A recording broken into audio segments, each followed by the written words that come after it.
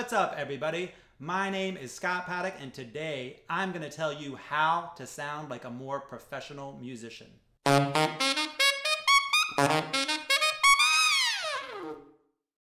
In my lessons, in my comments on Instagram, on YouTube, everywhere I go, I have musicians say, why don't I sound like you? Or why don't I sound like this professional saxophone player or trumpet player or whoever, whatever instrument they play? Why don't I sound like them when I play? It's a pretty big question with a whole lot of answers, but today I'm gonna give you the simplest one that is the biggest difference between an amateur musician and a professional musician. Before we jump into this topic though, I would like to ask you that if you enjoy my content, I would really appreciate it if you'd subscribe to my channel, give me a thumbs up, and share it with your friends, and comments are also very welcome.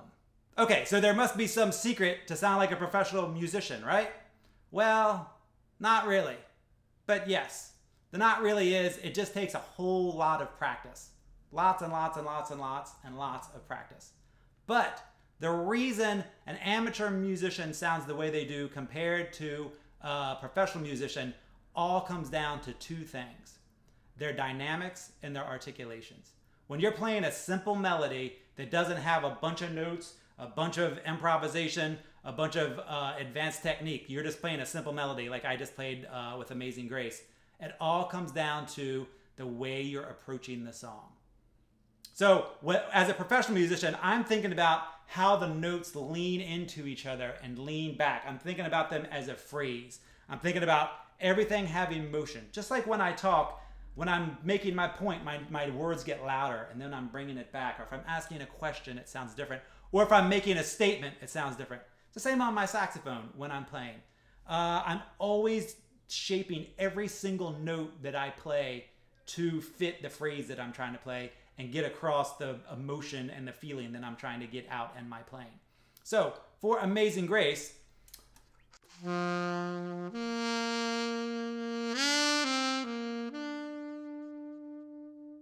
listen to all of the dynamics that I just put in those 4 or 5 notes.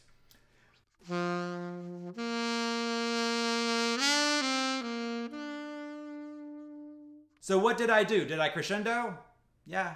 Did I decrescendo? Yes. So that's all I have to do is decrescendo and crescendo? No. You have to be leaning in and out. I call it leaning in and out, like meaning getting a little bit louder, pushing the phrase forward, pulling it back, giving it space. You're doing all this stuff as you're shaping it. So as I get louder, I'm gonna lean forward, and when I get softer, I'm gonna pull back.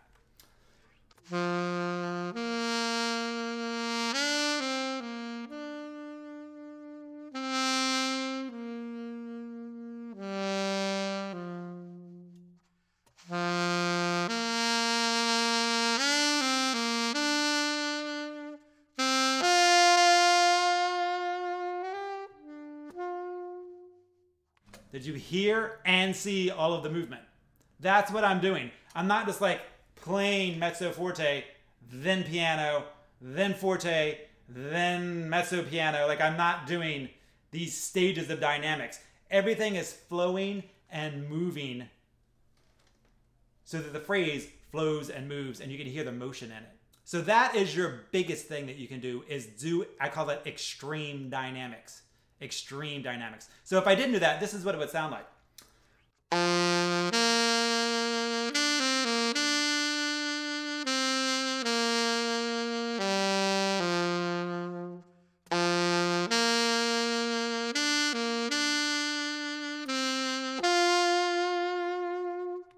That still sounds okay, but every note was the exact same dynamic value. There was no phrasing. I wasn't pushing anything forward and I wasn't pulling anything back. It was just all kind of there.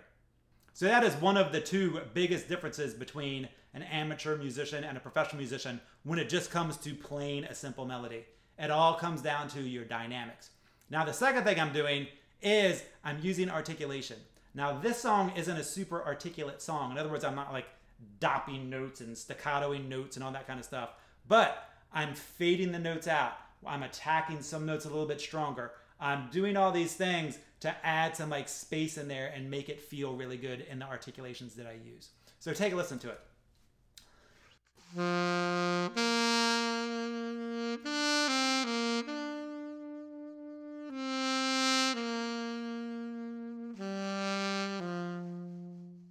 So I'm picking which notes to tongue, and I'm doing more of a legato tongue. Legato tongue means like I'm gently tonguing. I'm not trying to go.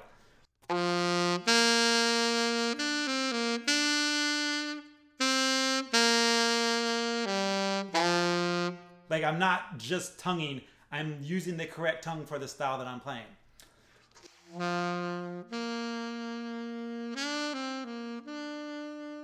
You hear that? I'm tonguing that B. And I'm using it just to put a little space in there. I'm not accenting it.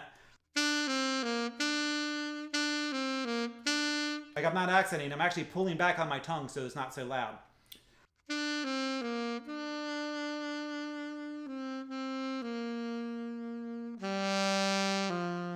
Then on that E, I want that to be important. So I tongue it and I push it forward with the dynamics. So just using your dynamics and your articulations are going to make you sound way better and way closer to a professional musician.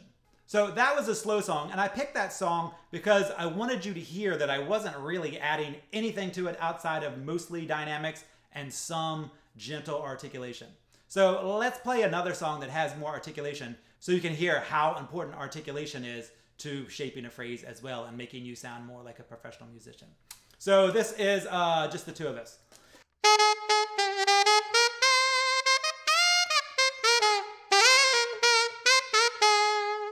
So there's a lot of articulation in there. Now, I'm not going to go into every single thing I'm doing because that's kind of not what this video is. I'm just trying to give you an overview of how to get to that next level. So if I wasn't articulating it the way that it should be, it would sound like this.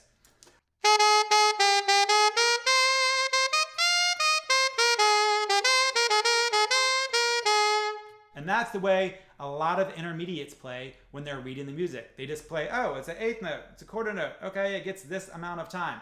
What you need to do is listen to the phrase. Be-da-ba-ba, be-da-ba-ba, instead of ba-ba-ba-ba, ba-ba-ba-ba. Like you would never in a million years sing it ba-ba-ba-ba, but you might play. So play it the way that you would sing it or the way you hear a singer articulate it with the words.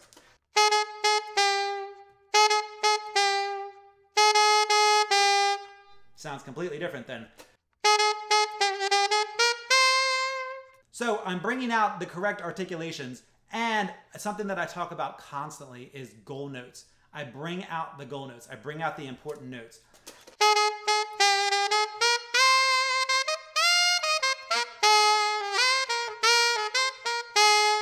You hear that? Obviously, that's not the way you would play it, but you hear those goal notes when I do that.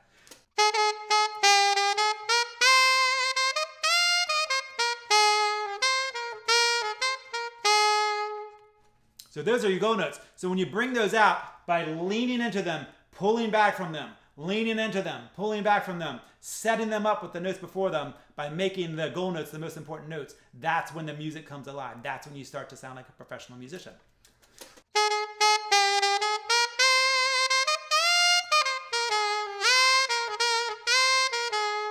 So how do you find the goal notes? Usually you're jumping to them. They're longer, like they're a quarter note or something like that, or they're like turning around or a phrase, you're turning around at the top or bottom of a phrase, or just playing the phrase and really listening to it, or if it's a vocal song like this one, this is just the two of us, there's words. So you bring out those important words and make those important words that are in the melody sound like the strong go-to goal notes.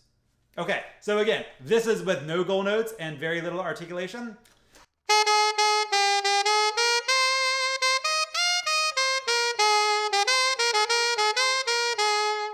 This is with goal notes, but not a lot of articulation.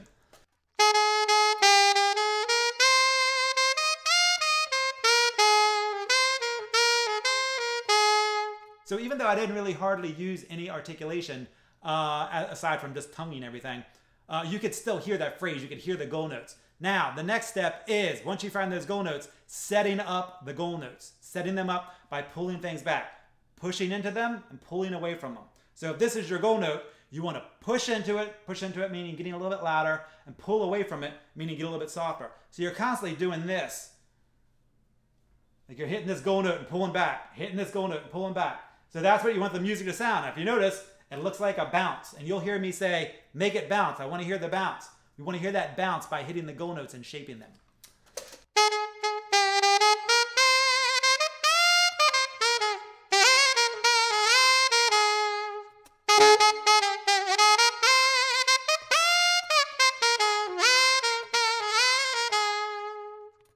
And that is the biggest difference between the way an amateur musician sounds and the way a professional musician sounds. Now, of course, a professional musician has more facility on the saxophone, meaning they can play more stuff, they can play faster and cleaner, they know more tricks for embellishments and scoops and turns and adding notes and all that kind of stuff. But the main thing that is going to make you sound like a more professional saxophone player is to bring out your dynamics, find your goal notes, set it up with the articulations. That is the difference between an amateur sound and a professional sound on any melody or song that you will play. Thanks for taking the time to check out this video. If you now understand a few of the secrets to sounding more like a professional musician, I'd really appreciate it if you give me a thumbs up, subscribe to my channel, hit that bell so you get notifications when I'm posting videos, and share it with your friends. Comments are always welcome. Thanks a lot.